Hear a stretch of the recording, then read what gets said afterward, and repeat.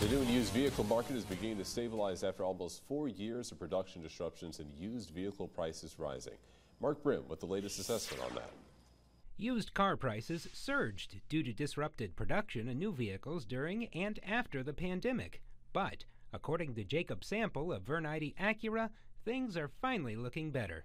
It is stabilizing. I think they're still a little bit elevated. However, things are starting to go back down. Things are starting to level out as time goes. So the used car market is definitely stabilizing. We have a good used inventory again, and prices are starting to get back to around average. Now, since the pandemic, the process of buying a vehicle has changed. For starters, negotiating the price of a vehicle isn't what it used to be. There was a lot more negotiation happening. There was a lot more room on vehicles, things like that. Now the room has kind of gone away because dealers are not inflating prices anymore. Because if they do, they don't sell anything. And even though we're seeing more electric vehicles on the roadways, Sample says the internal combustion engine isn't going away anytime soon.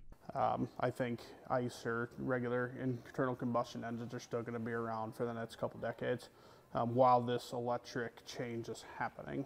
As to whether or not this stabilization in the market is only a temporary relief, Sample doesn't think there's anything to worry about. Election year does, make things a little bit interesting, right? But you see gas prices are going back down. Interest rates are starting to go back down. Everything's starting to move in the right direction. I don't foresee that changing. In Sioux Falls, Mark Brim, Dakota News Now.